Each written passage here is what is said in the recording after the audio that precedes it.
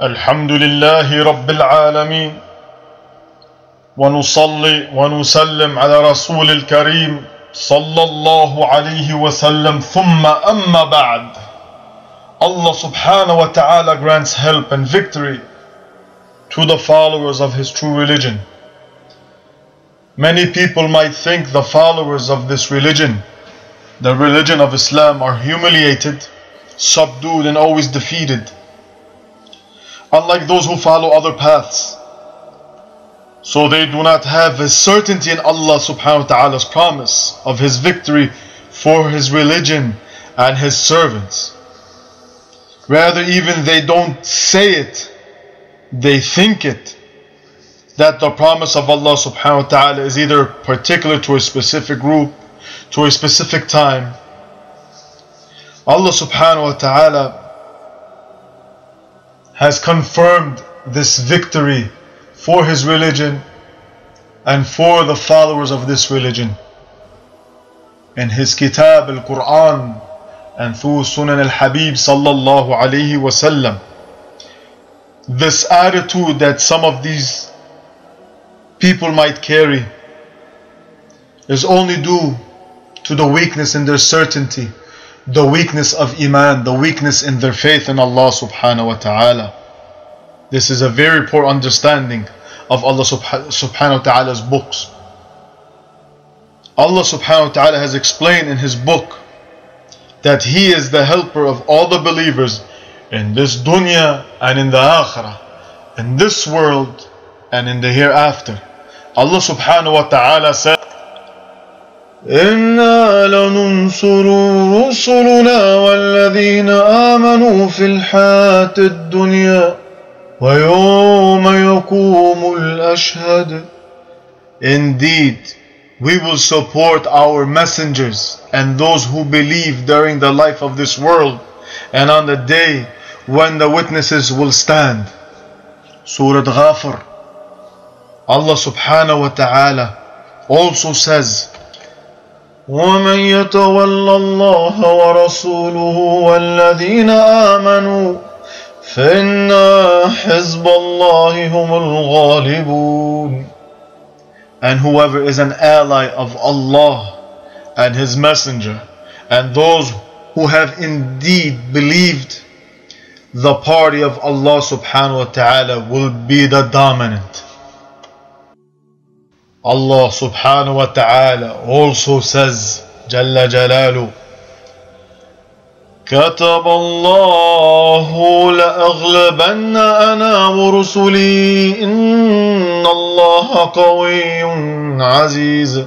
Subhanallah, there are many verses in the Quran indicating this. Allah subhanahu wa ta'ala has also explained in Quran that what befalls a servant from calamity or defeat or other than that is because of one's sins. Allah subhanahu wa ta'ala has explained both of these principles in His book. So when you join them, the reality of the matter will become clear to you. Problems will completely disappear, and you will be in no need of unnecessary, burdening explanations of far-fetched interpretations. Allah subhanahu wa ta'ala explained the first principle in different ways, including what has preceded and the ayat that were just recited. O you who have believed, do not take the Jews and the Christians as allies. They are in fact allies of one another, and whoever is an ally to them among you, indeed he is one of them. Indeed, Allah guides not the wrong people. So you see those in whose hearts is the disease, the hypocrisy,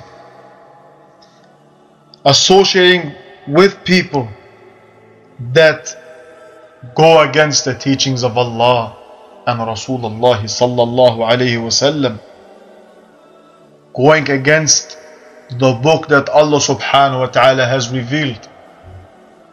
How can you say you believe, but your actions and your sayings say otherwise? So you see those in whose hearts is a disease, they might say this using an excuse. We are afraid a misfortune might strike upon us if we don't walk this path. Allah subhanahu wa ta'ala will most definitely bring a conquest or a decision from Him subhanahu wa ta'ala, and they will become over what they have been concealing within themselves very regretful. And those who believe will say about the hypocrites and their exposure, are these the ones who swore by Allah their strongest oaths that indeed they were with you? Their deeds have become worthless and they have become losers. O you who have believed, whoever of you should revert from his religion, Allah will bring forth in the place of them a people He subhanahu wa ta'ala will love, and who they will love Allah subhanahu wa ta'ala back, who are humble towards the believers, powerful against the disbelievers. They strive in the cause of Allah and do not fear the blame of a critic. That is the favor of Allah subhanahu wa ta'ala. He bestows it upon whom He wills. And Allah is all-encompassing and knowing. Wallahu al-muhitul alim. Your ally is none but Allah subhanahu wa ta'ala and His messenger, and those who have believed, those who establish the prayer and give zakah, and they bow down only in worship truly and sincerely to Allah subhanahu wa ta'ala. No one but Him, Allah. And whoever is an ally of Allah and His messenger sallallahu alayhi wasallam, and those who believe, indeed the party of Allah will be the dominant ones. So Allah subhanahu wa ta'ala rebuke those who seek help other than Allah subhanahu wa ta'ala and His party, and informed that His party, they will be the dominant ones.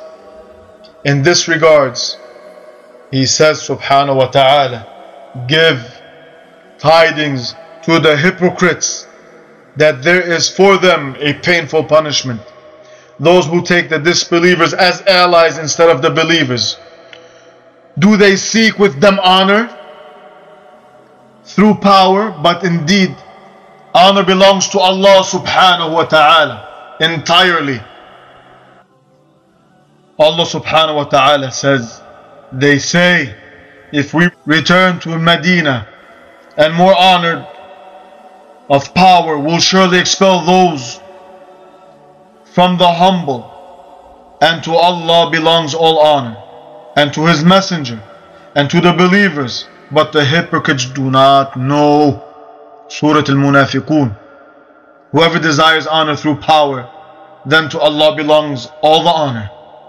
To Him ascends such speech, and righteous work raises it. That is, whoever seeks honor, let them seek it by obedience to Allah subhanahu wa ta'ala alone, through good speech and righteous work. Allah subhanahu wa ta'ala says, هو الذي أرسل رسوله بالهدى والدين الحق ليظهره على الدين كله ولو كره المشركون. It is He who has sent His messenger sallallahu alayhi wasallam with the guidance and the religion of truth to manifest it over all religions, although they who associate others with Allah dislike it. Allah subhanahu wa ta'ala says, Jalla Jalalu, Ya ayyuhalladhina amanu, يا أيها الذين آمنوا هل أدلكم على تجارة تنجيكم من عذاب أليم تؤمنون بالله ورسوله وتجاهدون في سبيل الله بأموالكم وأنفسكم ذلكم خير لكم إن كنتم تعلمون يغفر لكم ذنوبكم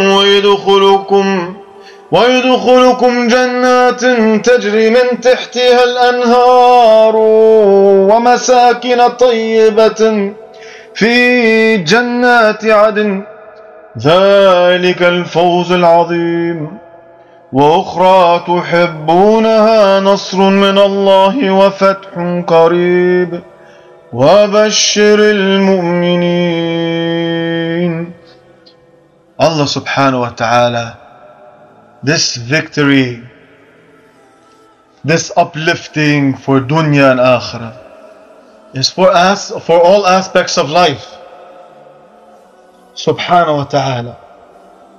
Just to go over what we said in the recitation. O ye who have believed, shall I guide you to a transaction that will save you from a painful punishment? You believe in Allah and His Messenger and strive in His cause. Through your wealth and health and lives, that is best for you.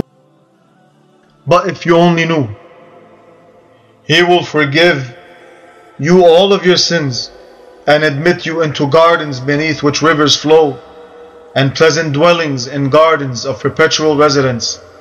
That is the great attainment.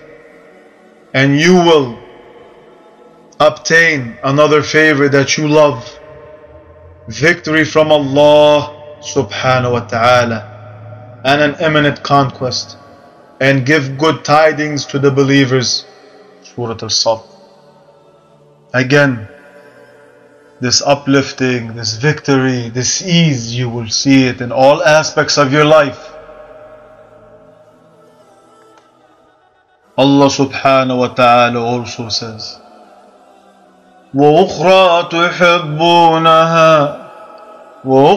تُحِبُّونَهَا نَصْرٌ مِّنَ اللَّهِ وَفَتْحٌ قَرِيبٌ وَبَشِّرِ الْمُؤْمِنِينَ.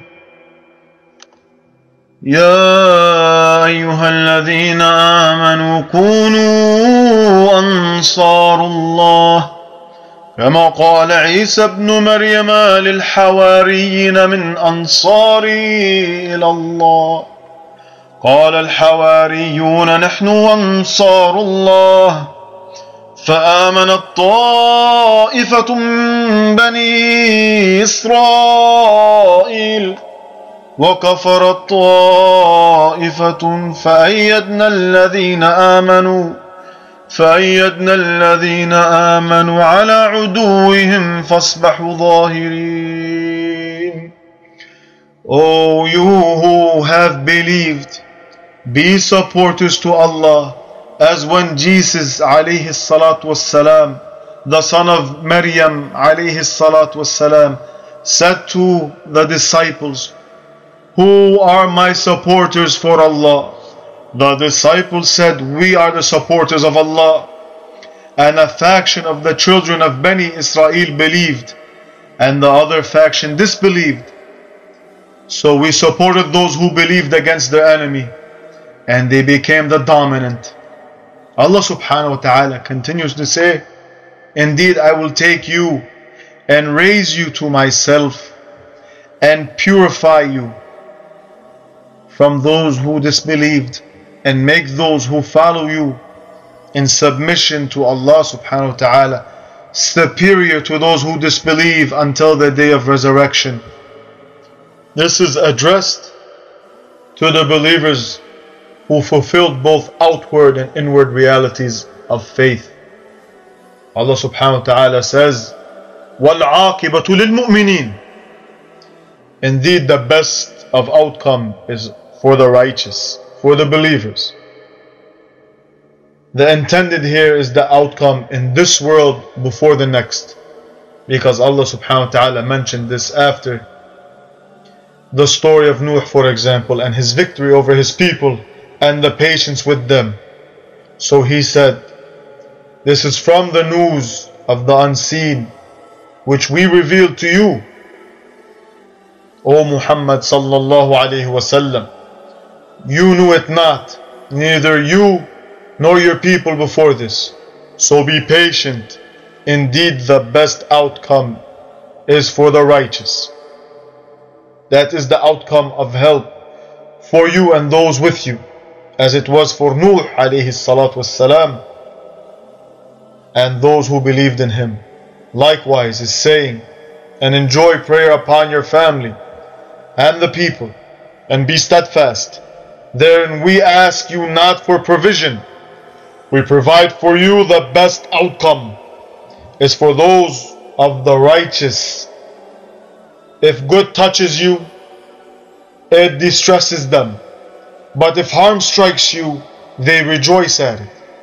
And if you are patient and fear Allah subhanahu wa ta'ala, their plot will not harm you at all. Indeed, Allah subhanahu wa ta'ala is encompassing of what they do.